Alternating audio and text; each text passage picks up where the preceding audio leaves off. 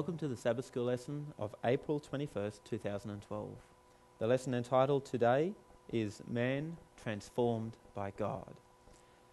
If you would like, you can follow a link below this video and a copy of the Sabbath School lesson material yourself. If you don't have it already in booklet form, it's highly recommended that the subject matter of the lesson is studied through carefully, that the particular points and texts that are applicable to ourselves are highlighted and underlined and extra comments written in, all of that which promotes the thinking capabilities of our mind to really study out the scriptures in detail. Man transformed by God. This man is, of course, Jacob. We studied Abraham, Isaac, now we consider Jacob.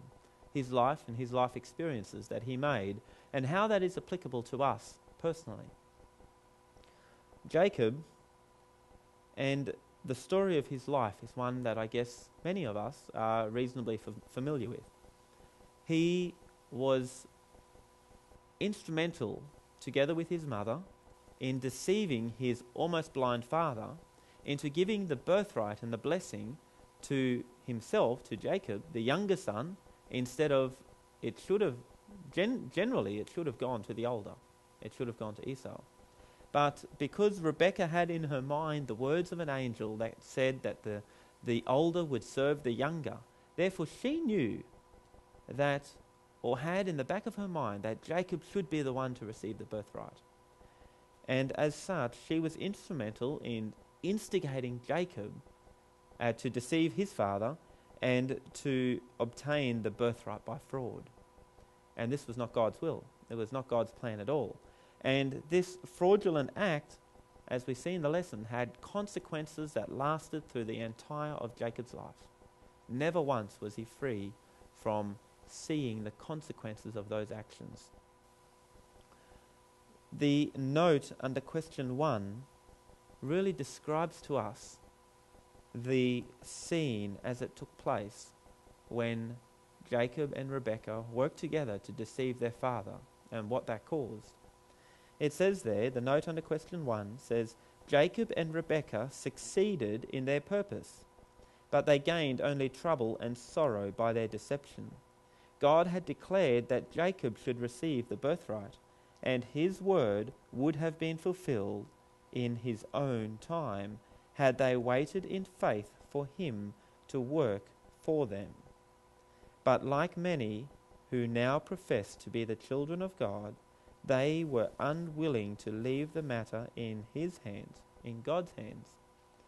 Rebekah bitterly repented the wrong counsel she had given her son, and it was a means of separating him from her, and she never saw his face again. How disastrous are the consequences of one seemingly small deception? A lie told. No one will ever know. But what were the consequences? The consequences were that they gained only trouble and sorrow by their deception. Did Jacob actually receive a blessing? Isaac pronounced a blessing on Jacob. Isaac gave the birthright to Jacob. But did Jacob actually receive the birthright? Jacob had to flee from the land of his father to a foreign land where he owned nothing. He went out of his father's house with nothing to his name, only the clothes on his back, completely bankrupt of anything. He had no birthright, he had no blessing, he had nothing, because he had desired to obtain the birthright by fraud. And as it says there, how often do the professed children of God today in our generation, how often are we also unwilling to leave a matter in the hands of God? God would have worked out some way or another that Jacob would have received the birthright and not Esau. We don't know how he would have done that, because Jacob took things into his own hands, and as a result the course of history was changed. And the consequences of that action are very carefully delineated in this lesson. First of all, it says, as we just read in the note there, that Rebekah, Jacob's mother, never saw Jacob again. She died before Jacob returned from Haran and came back to his father's house. And as such, she never saw him. Reading also the note under question 2, it says of Jacob, a homeless fugitive, separated from his mother, whom he never saw again, labouring 7 years for her whom he loved, for the one that was to be his wife, only to be basely cheated, toiling 20 years in the service of a covetous and grasping kinsman, seeing his wealth increasing, the sons rising round him, but finding little joy in the consequences but finding little joy in the contentious and divided household, distressed by his daughter's shame, by his brother's revenge, by the death of Rachel, by the unnatural crime of Reuben, by Judah's sin, by the cruel deception and malice practiced towards Joseph. How long and dark is the catalogue of evil spread out to view. Again and again he had reaped the fruit of that first wrong deed.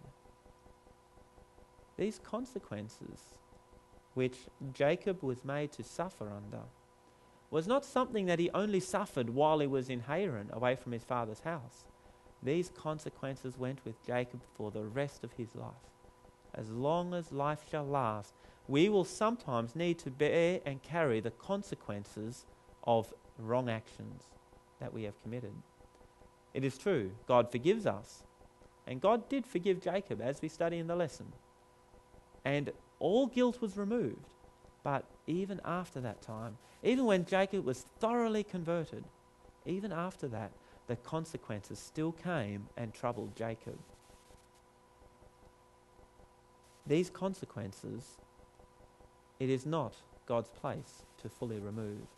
For it is important that those consequences, as we see in Jacob's life, will be a reminder and will be a guard and a protection to prevent us from going presumptuously into our own way, as did Jacob. Another consequence of Jacob's deception is that found in the verse under question 2. In Genesis 27 verse 41, it says, and Esau hated Jacob. Esau hated him. And he went so far in his hatred to say, later on in that same verse, it says, the days of mourning for my father are at hand. Then will I slay my brother Jacob. Esau knew that his father was old and would very shortly pass away. And Esau thought in his heart, when my father passes away, then I will hunt down and kill my brother Jacob. What a dire consequence that set the scene for the remainder of Jacob's life, especially as we consider Jacob's return from exile, Jacob's return to his father's house. Esau was desiring nothing more than to slay Jacob at the first opportunity, to kill him, because he hated him. And we see here the close connection between hating a brother and killing a brother. When the scripture says, thou shalt not kill.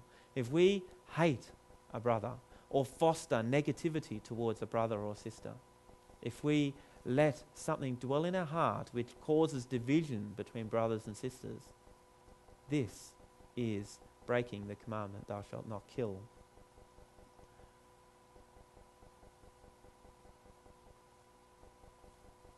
We see that as Jacob fled from his father's house to go unto his uncle's house, which was the brother of his mother, he went to Laban's house in Haran, which was up on the northern end of the river Euphrates. It was a long way away from where they dwelt. But as he was on the way there, he had a particular experience. We know that the testimony of Jacob was that he was very much suffering under depression. He was very much in a place in his life where he did not want to go on. He had no hope for tomorrow. He had nothing to look forward to. He knew how great his sin was. He was acutely aware of how terrible a sinner he was.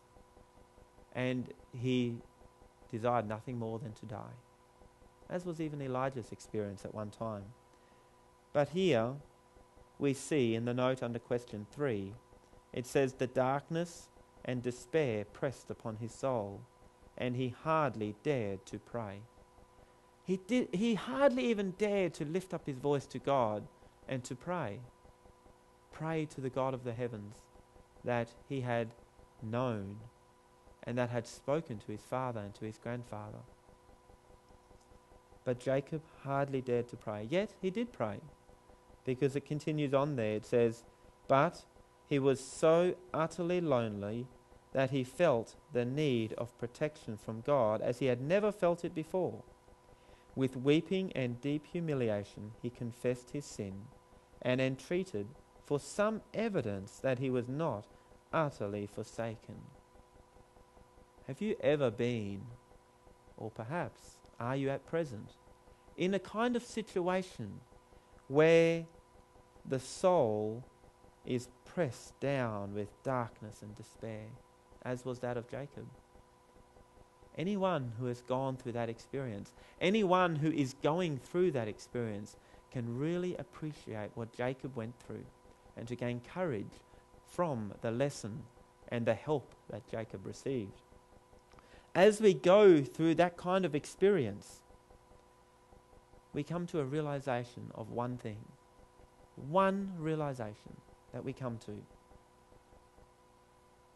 It says there, as we read, he was so utterly lonely that he felt the need of protection from God as he had never felt it before. When we come into those difficult circumstances of real depression, where we see no hope for tomorrow, no future whatsoever, when the darkness and despair of life presses down our soul and we hardly dare to pray, then we come to that one realization that more than ever before, we need God. We need help. We need something that we don't even know what we need, but we know that God can provide it somehow. And indeed he does. What was it exactly that Jacob needed? Reading the remainder of that note under question 3, it says, God did not forsake Jacob. His mercy was still extended to his erring, distrustful servant. The Lord compassionately revealed just what Jacob needed. What was that? The Lord compassionately revealed just what Jacob needed, a saviour, it says. Jacob needed a saviour. Jacob needed a brother who would be able to come and help him out of the affliction that he found himself in. And that saviour was revealed to Jacob in the vision of the ladder that reached from earth all the way up to heaven, and angels were ascending and descending upon that ladder. That ladder is representative of Jesus Christ. That the connecting link was made between earth and heaven, and that connecting link is what helps us out of our despondent situation. When we realize that the wrongs that I've committed, just as Jacob realized, that the wrongs that I've committed are so great that I hardly dare to pray.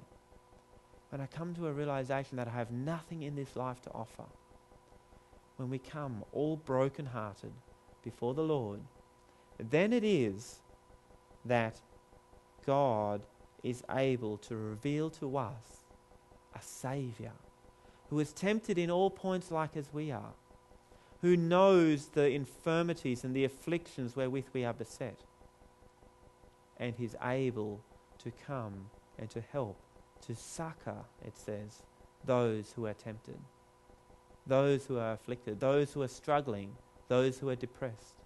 Jesus went through the same circumstances as you and I. This Saviour was revealed to Jacob, and Jacob was encouraged as a result, and he went on to the house of Laban in Haran, and there he worked, and God blessed him. He gained quite some wealth, he married twice because he was cheated on his first wife, and so he married the second time to gain the wife whom he originally loved. The life of Jacob in Haran was one of difficulty and perplexity. And the time came when Jacob desired to return home again. And as he desired to return home, he came to a realization that, I guess, as he was approaching near his father's house, that Esau probably still hated him. That Esau probably was still desiring to kill him. And with this realization, and with a renewed understanding of how great his original sin was in deceiving his brother, in taking the matters of God into his own hands, in forcing the matters of God, realizing how great this sin was, caused Jacob a new measure of distress. We know that the distress which Jacob now faced was different from the first, because the first, Jacob was completely destitute. But at this time, when Jacob was returning from Haran, he had received blessings from the Lord. The Lord had guided him and had directed him. And Jacob had some level of progress in his life, but yet he was not yet completely free from the consequences of his original deception. And those consequences were now plaguing him. It says in the note under question 4, it says, Jacob had a great crisis in his life. Jacob, in the great crisis of his life, turned aside to pray. He was filled with one overmastering purpose, to seek for transformation of character. But while he was pleading with God, an enemy, as he supposed, placed his hand upon him, and all night he wrestled for his life. But the purpose of his soul was not changed by peril of life itself. Jacob, when in this crisis, was filled with one overpowering, overmastering purpose. What was that purpose? A transformation of character. Now, the parallels that exist between the life of Jacob and the life of the average sincere Christian are quite remarkable. The timing may be different. The time frame of each event may vary. But the process of the events is quite remarkable. I find it applies very much to my own life, perhaps to yours as well. Jacob had been blessed of the Lord. He had been promised the birthright. And as such, he grew up as his mother's favourite son. He had been especially blessed that he would receive the birthright, even though he was the youngest. In the same way that we have been especially blessed. When we come to the Lord, we receive a new measure of zeal, enthusiasm, fire for the Lord. And this invigorates our life spiritually, and we follow after the Lord zealously. And as we do so, sometimes things are done in our life which perhaps we didn't seek counsel of the Lord of. Perhaps we went slightly deviated from what the Word says. Perhaps we didn't listen to the counsel of those who were older and more experienced in the church, in the faith.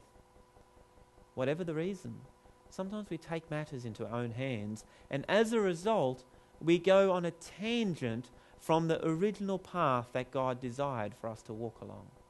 And as we go on that tangent, even though things are not quite right in our life, the Lord is able to bring us back to that original path.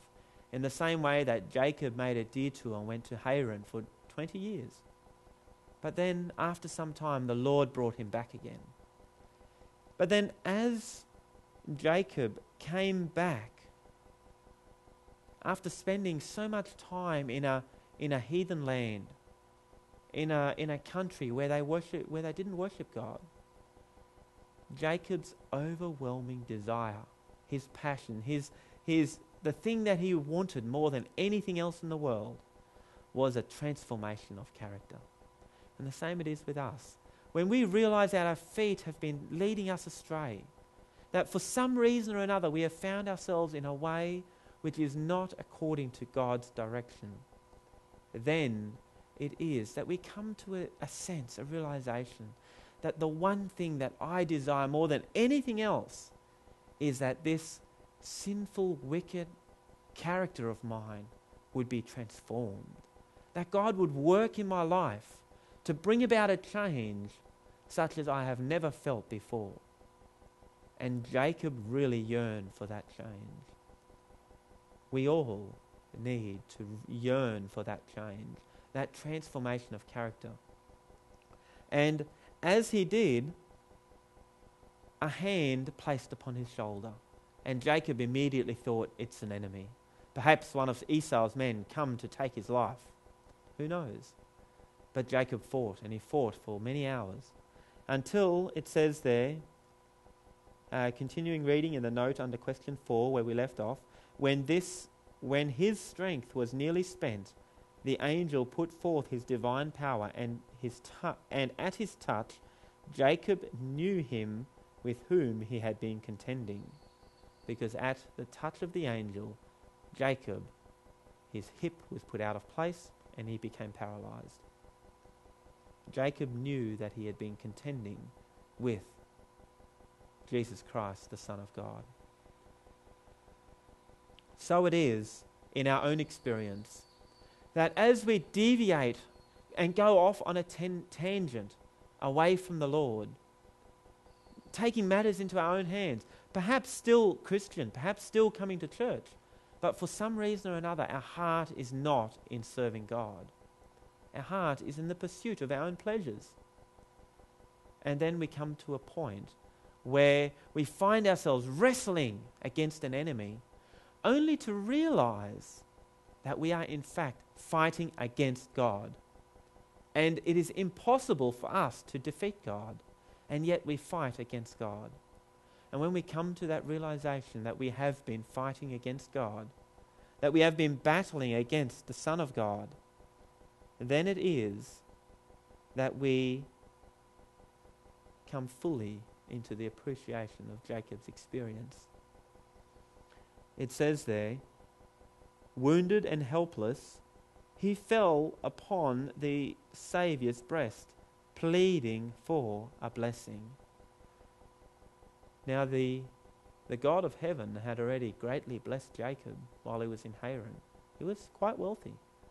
So much so that Laban continually tried to change the wages of Jacob because he saw Jacob getting wealthier and wealthier. But nevertheless, even though Jacob had received all this blessing from the Lord, now it was that it says that he was pleading for a blessing. The other, the temporal, that is nothing in the eyes of God. God wants to bless us in a way which far supersedes a nice house, a nice car, a nice wife or husband. All these temporal things are great. But God wants to bless us in a completely different way. And remember that the blessing that Jacob was pleading for was that transformation of character. That is what was foremost on his mind. Continuing on, it says, he would not be turned aside, nor cease his intercession, and Christ granted the petition of his helpless, penitent soul. According to his promise, let him take hold of my strength, that he may make peace with me, and he shall make peace with me. Jacob, right here, at this moment, made peace with God. Even though already back in Bethel, when he was leaving his father's house to go to Haran, even back then, 20 years earlier, He had received the vision and had understood something of the Saviour and gained a level of peace. But it was only at this point, when the heart of Jacob was completely broken before the Lord, when every aspect of self was removed, when he was completely helpless, falling at the Saviour's feet, it was then that it says that he made peace with God. The same it is for us. If we desire to make peace with God, then we need to come before the Lord altogether helpless, free from every taint of self, only for the one purpose, for the transformation of character, to be more like Christ. This persistence was inspired by him who wrestled with the patriarch.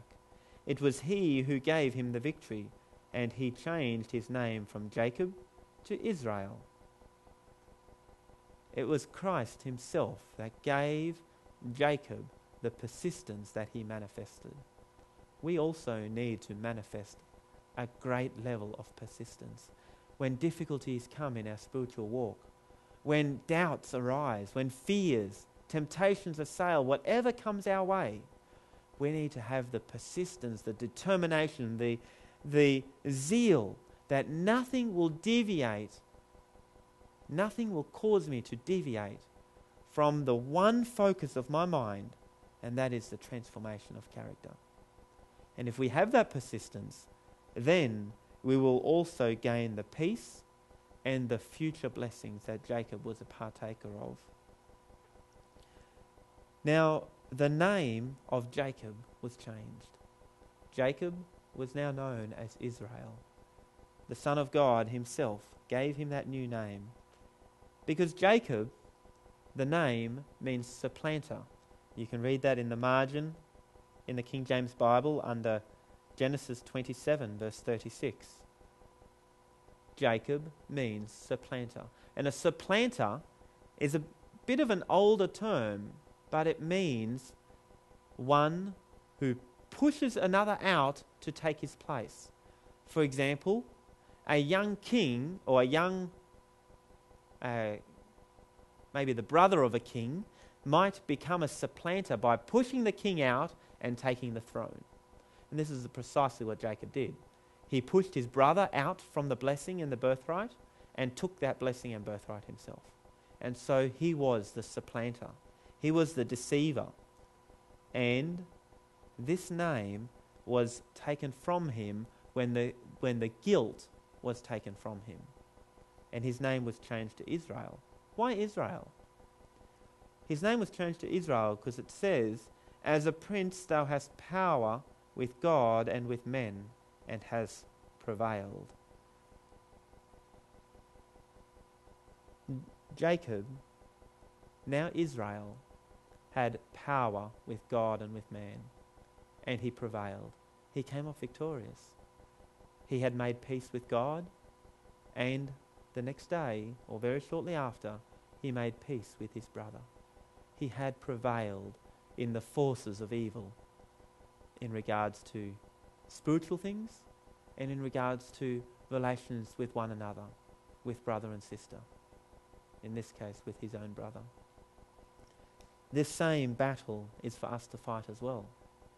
If we would be a part of spiritual Israel, we must be a partaker of the same experience that Jacob was, that we would have power with God and with men, and that we would prevail.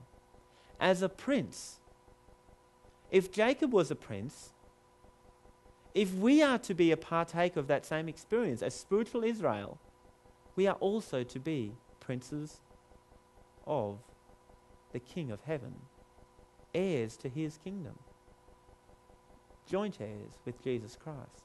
This is what the Scripture reveals to us as what are the blessings that lie before us. But it is required that we need to gain the victory in spiritual battles and also in battles of human relationships. Because the spiritual battles that take place in our minds where we need to directly battle against the temptations and the forces of Satan that come against us to lead us astray into sin. These battles are one thing, but on the other hand, we also have difficulties and problems that we need to face when brothers and sisters perhaps cause offense, perhaps there's some roughness in the church, perhaps there's some people that don't deal very kindly with one another, and all these kind of situations need to be dealt with in a manner which reveals a genuine peace, that we are peacemakers, as we had in a previous lesson. It continues on here that this new nature which Jacob received as a result of falling helpless at the feet of Jesus, this new nature is also to be our nature. And if we consider right back at the beginning, under question 1, 1 Corinthians 2:14 says, "The natural man receives not the things of the Spirit of God, for they are foolishness unto him. Neither can he know them, because they are spiritually discerned." Spiritual things are spiritually discerned. And here under question 5, it reveals to us this kind of new nature, which is after the spiritual, not after the natural man.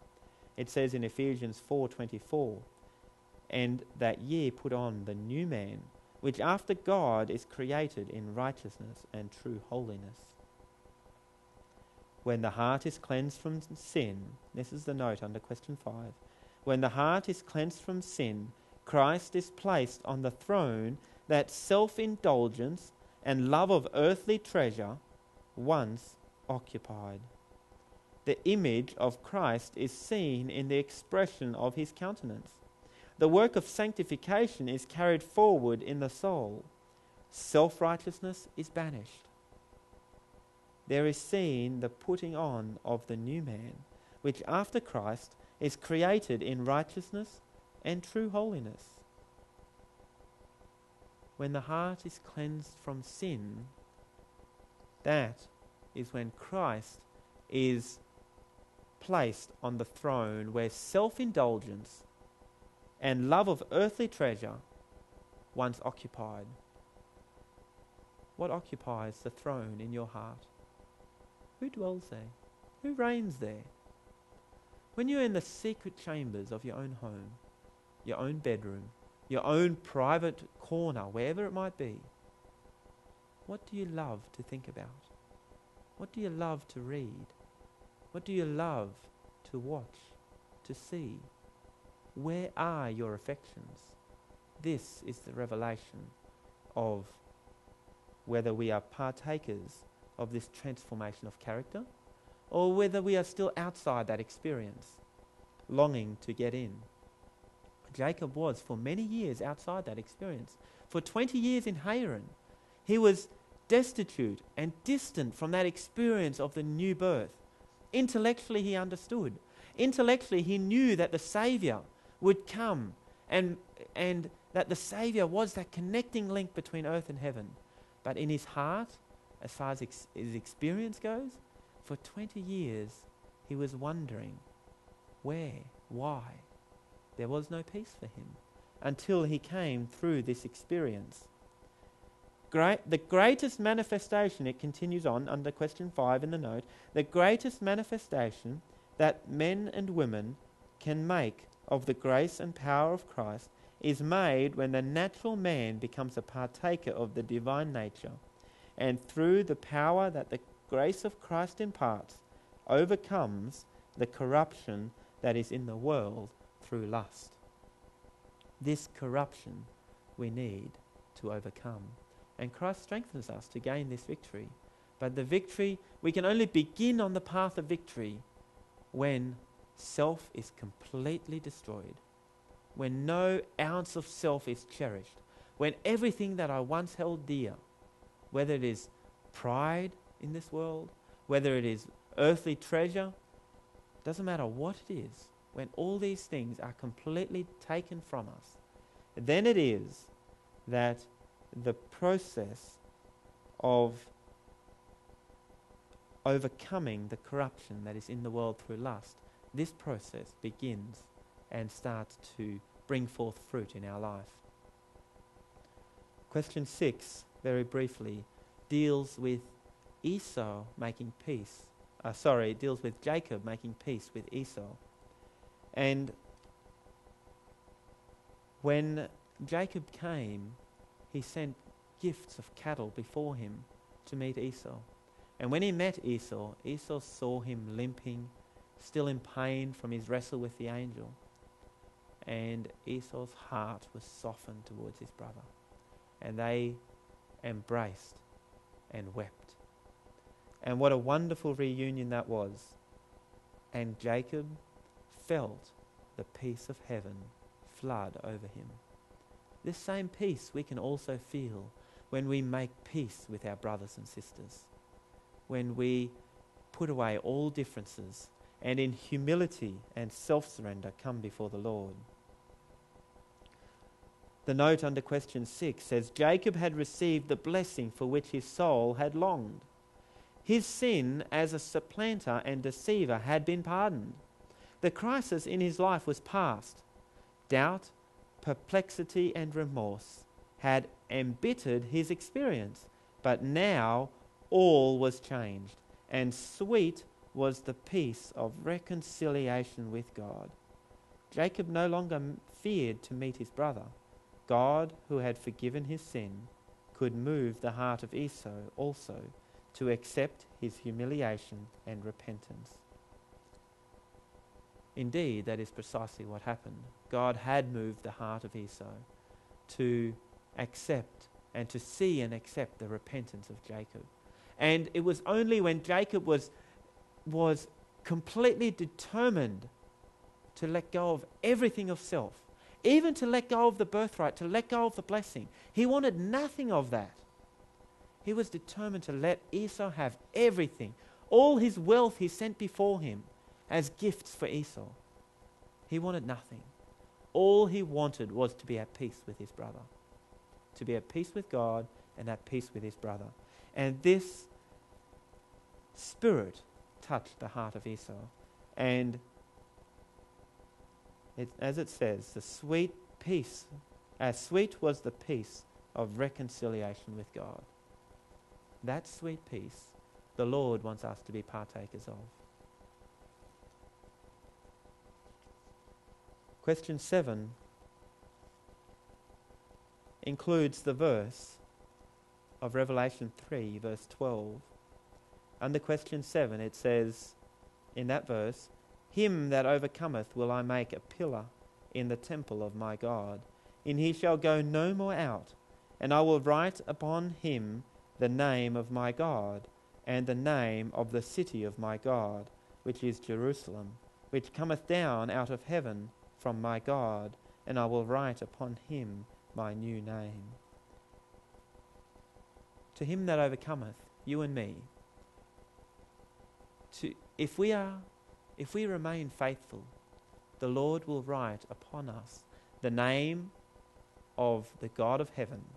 And what is that name?